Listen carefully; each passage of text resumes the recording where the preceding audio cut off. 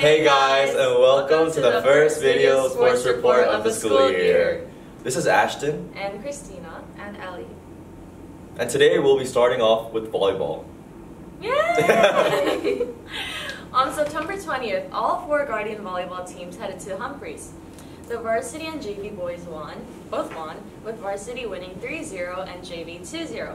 But unfortunately, the girls fell short with varsity at 3-1 and JV at 2-1. On September 2nd, wait, what? 23rd, the volleyball teams traveled to Songdo to compete against Chadwick. The varsity boys came out with a dub, winning 3-2. Wow, the varsity girls fought hard, but unfortunately fell short, the score of 3-1. Yeah. Luckily, the JV girls won 2-0. Nice.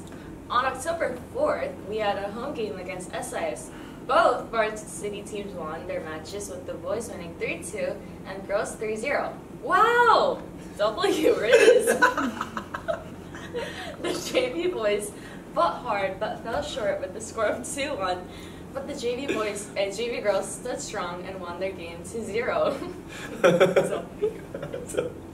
On October 7th, the varsity and JV girls team headed to Osan for their latest match. Both varsity teams won their matches, with boys winning 3-1 and girls 3-2. Unfortunately, the JV girls fell short with a score of 2-0. Wow, I think the varsity boys are undefeated right now. Yes, we are. Good job, boys. Wow, great job, Guardians. That's all we have for the volleyball section today. We'll see you guys soon with even better results. Now for the tennis team. Hey guys, it's Colin. We are here to update you on the tennis season. On September 22nd, YISS hosted the tennis matches against TCIS, but both boys and girls fell short to the Dragons, resulting in a 3-2 loss.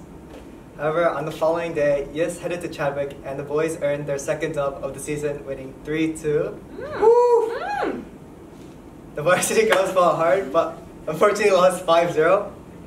But the varsity girls redeemed themselves and won both of their matches at a tournament in Humphreys. Yay! Yay! On October 7th, they won 3-2 against Humphreys and 4-2 against SJA St. Johnsbury Academy. Yay! Congrats, girls! Alright.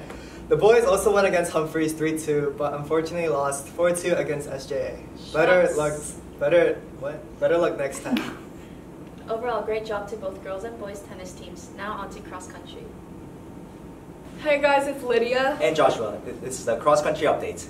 Yay! On September 23rd, both cross country teams headed to CDS for the 3rd meet of the season. The girls finished first, with 3 out of 7 runners in the top 4. Wow, great job, ladies.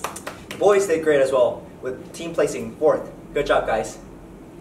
As of now, the girls are 3rd overall, while the boys are 5th overall. Keep it up, guys. Well, that's all for sports recap today. Thanks for tuning in, and see you guys in the next video.